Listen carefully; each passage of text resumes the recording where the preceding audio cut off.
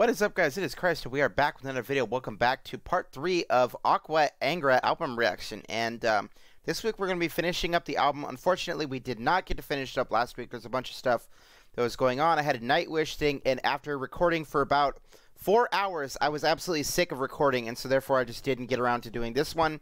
I do apologize for that one, but it's the way it fell. Anyways, we are going to be doing 2 songs today, and we're going to be doing Weakness of a Man and then Ashes. And hopefully this album ends on a really solid note. Overall, this album has been absolutely amazing, and this is by far one of my favorite Angra albums. There's a lot of really good songs on here. There's a lot of really heavy stuff. There's a lot of speedy stuff. There's some slower stuff. There's some progressive stuff. All around, it's an absolutely amazing album, and I cannot wait to finish it out. And so, yeah, without further ado, let's go ahead and check out Weakness of a Man. Okay, acoustic. Ooh, okay.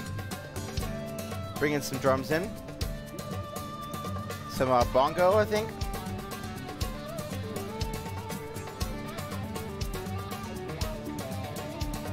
Almost sounds like Home by Dream Theater for a second there. I like this. This is nice. They got some traditional instruments being incorporated along with the drums, and it sounds really unique. I hear tambourine in there too. Ooh, I love that Spanish guitar. On an island, I can hear our sea of sorrow. With no harm, with no disgrace, I am planting the seeds of tomorrow.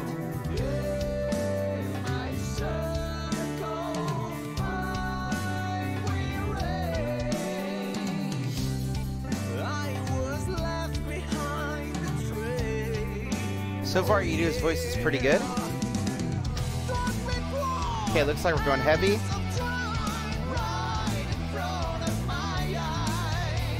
That's a pretty nice riff.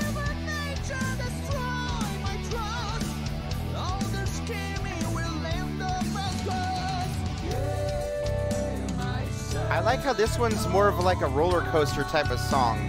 It's got ebbs and flows to it. It's got really, like, I guess, heavy points, then it comes back down again. I really like that. It gives it a good dynamic for a song.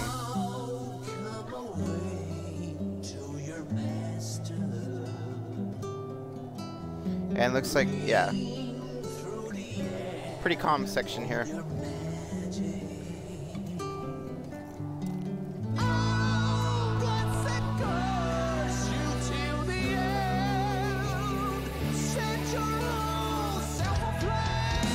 Okay, going heavy.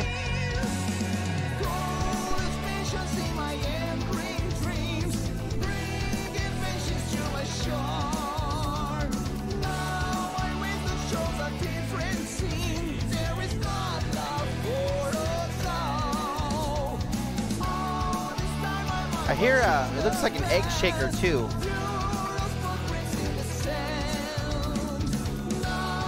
I like these subtle choir vocals too. That sounds pretty good.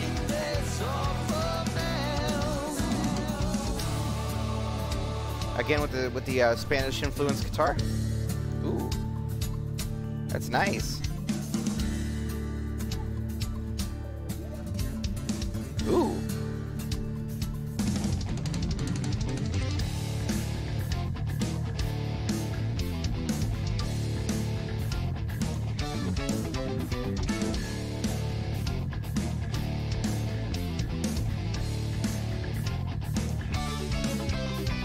Interesting. Okay. Get a little bit proggy.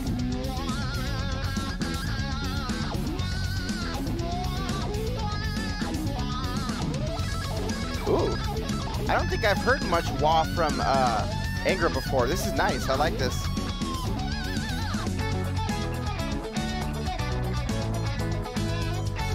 Ooh, a little bit of subtle harmonizing. Okay.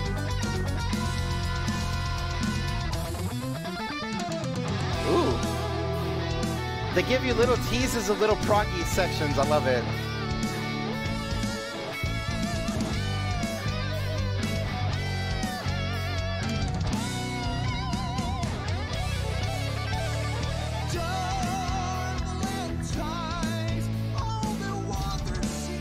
chorus, yeah.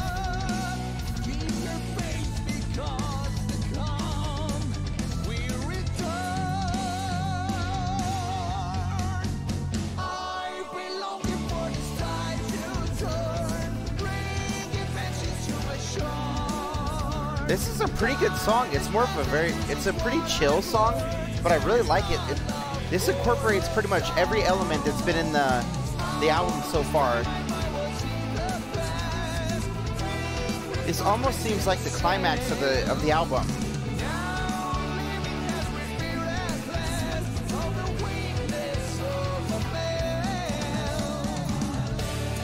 I gotta say, I started out not really liking Iru's song in the first song. I think it was A Rising Thunder, but after that, it's pretty good.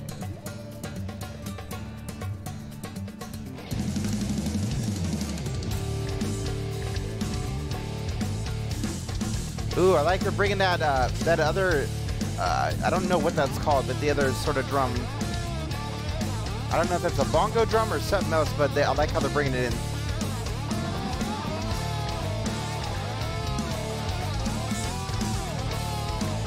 Ooh, okay. Kind of an interesting guitar solo.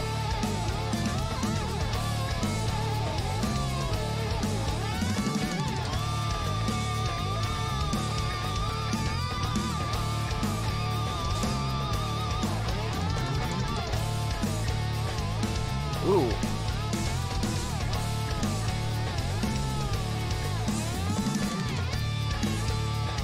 Alright, this is a nice song. I started off thinking it was okay.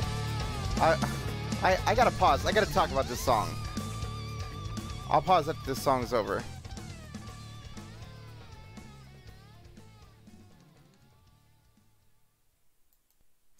I gotta talk about this song. This song was really, really good.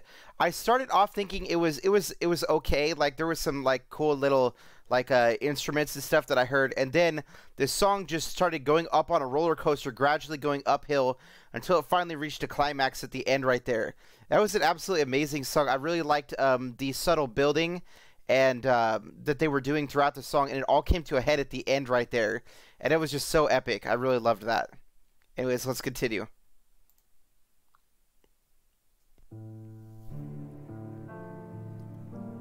That definitely felt like the climax of the album, at least musically. So we'll see what this one's about. I really liked how that last one incorporated elements of all the songs prior to it. That was pretty nice.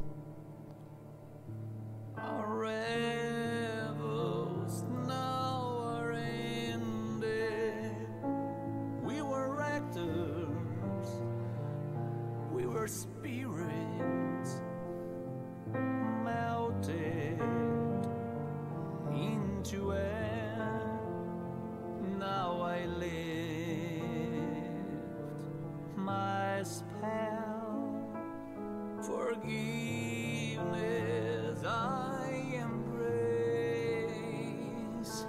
Heaven sent hell away. All my life as a dream with open eyes. I'll restart. I was blind. That says open eyes, not open minds. Ooh, I like the piano. It sounds creepy and ominous, but I love it too. I love piano playing. The drums are pretty good at subtly building this section too.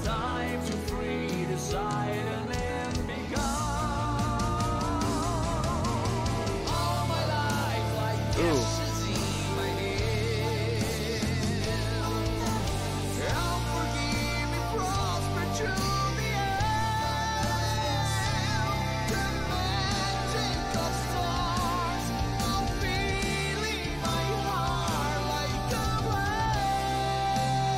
This is definitely a way more emotional song than the last one.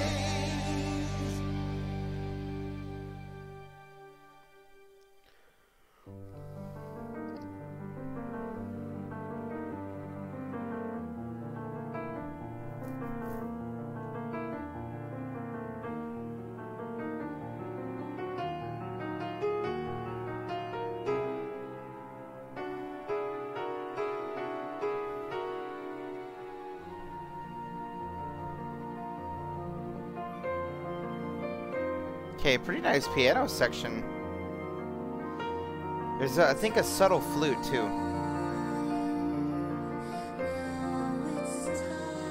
Ooh, who's the female vocalist?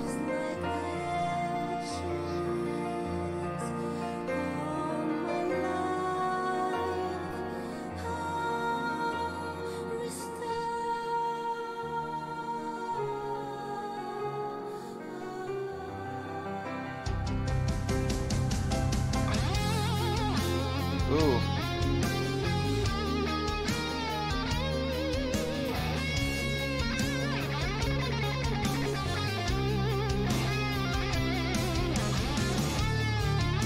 Ooh. Really emotional guitar solo. I'm surprised.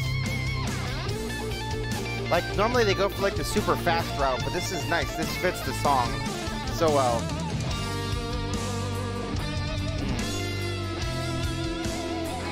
Oh, they're harmonizing so nice.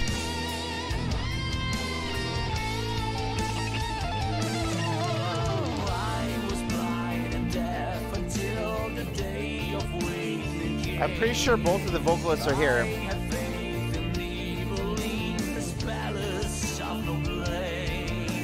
Possibly, it may be just him harmonizing with himself.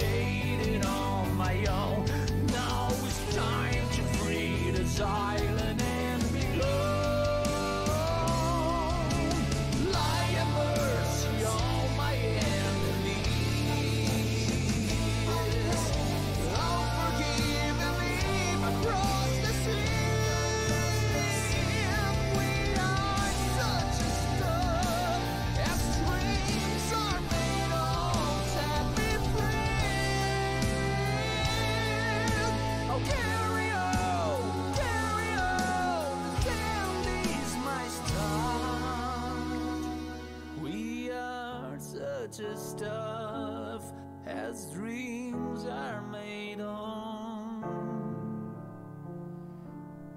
and I'm gone.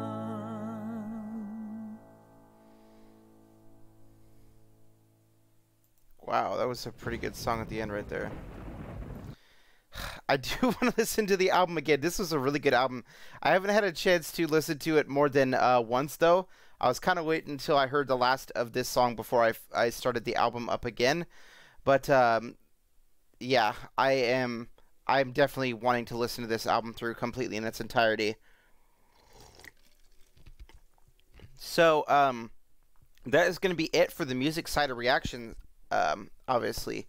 But, now, I have to admit, I didn't check out the Tempest story. I had completely forgotten about it until I had sat down to record. A bunch of stuff happened last week, and so I wasn't able to do it, but I will be doing it probably after I get done with this, because I definitely want to understand the story, and I want to appreciate the album as a whole. So I think that I should probably read The Tempest first and then check out this album in its entirety. So, overall, this album was absolutely amazing. It was an absolute roller coaster. There was some really soft sections like Ashes, but then there was some super proggy parts, there was some super heavy parts, and there was some in-betweeners as well as some soft stuff, and this album was really musically diverse, and it's something that I really appreciated. It's something that not many Angra albums have. A lot of them are... excuse me. A lot of them are on the speed metal side of things, and they don't really bend too much in terms of tempo. But this album was definitely one that had a lot more, I guess, tempos in it, which is what I really appreciated. Ido's voice was also absolutely amazing in this record. It wasn't his best performance that I've heard, but it was pretty solid nonetheless. And so, yeah, I'm going to give this album a 5. It was really good, and I don't think there's anything wrong with this album at all. The only thing I thought was kind of not as good as the rest was the beginning of Rising Thunder. Excuse me. Ido's voice in Rising Thunder definitely wasn't the best, but after that, it seemed to smooth itself out. Guys, that is going to be all for this video. If you guys want to see more Angra, please make sure you guys are recommending an Angra album in the community post. I will be putting that up right after this. And whichever is the highest rated one, well, the two highest rated ones, sorry, you can't see that. 2 highest rated ones are going to be pitted against each other, and we will be checking out the winner next week. I don't think I'm going to do Shaman, because the first one I did got blocked, and so therefore I am not probably going to be checking out Shaman unless it's single song, like I guess reactions. And so I may throw some of those in as like a bonus. So if you guys want to recommend single Shaman songs, please make sure you do that as well. I want to check out more Shaman. Definitely, I think the album, What Was Fairy Tale On? I have listened to that album a lot, and I have to say, it is by far my favorite Andre record. It's a shame I did not get to share that with you guys on the channel, because it was absolutely amazing. I love that record to death. It is incredible. You guys, it delivered on the hype that you guys had set up for it. So with that out of the way, we will see you guys later.